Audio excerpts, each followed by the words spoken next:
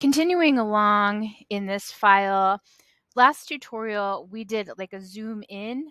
So we animated a video so that we added these keyframes so that I'm setting it to start zooming in, and then I can set it to start zooming out. So I'm pretty much going to review that. So I am going to go ahead and add a new item.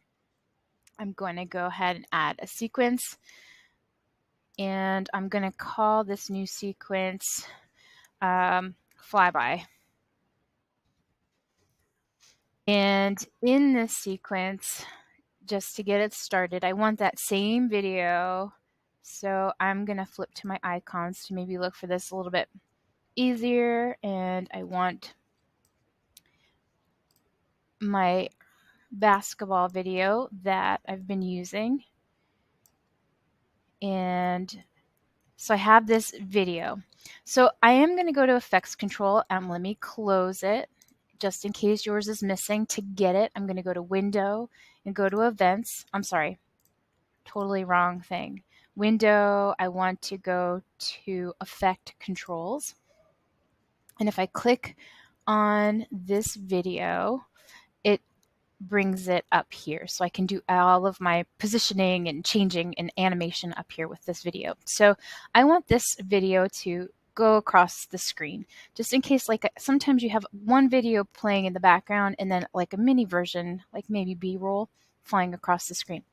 So I need to scale this down quite a bit, make this video smaller, and I'm actually gonna I want to drag it so it's on the other side of the screen.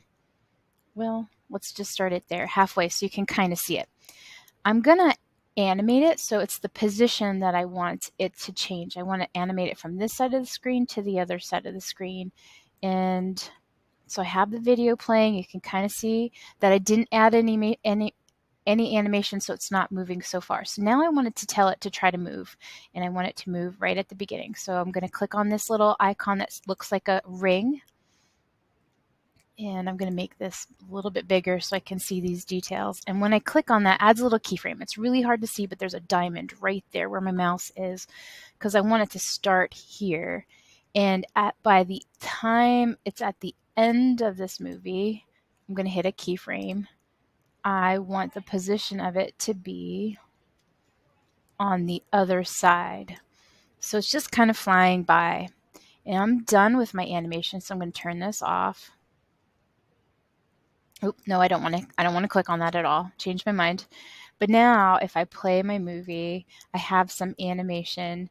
It moves from one side of the screen to the other. So I have to set some where's my starting position? Where's my ending position? Same thing with if I click back on this keyframe,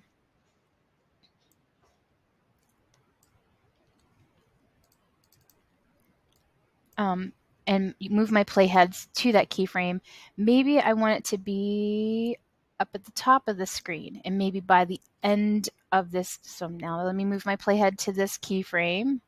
So I'm on this keyframe, and maybe I want it to move to the bottom of the screen. So it's crisscrossing the screen diagonally as well. So you can change the vertical position of the movie as well. So it's a little bit of a review with the animation, but you can do that with any one of these objects. So we used scale in the last tutorial, so we made it from one size to another. We zoomed in, but now sometimes you want to fly a video by, and that's how you would use it with the position.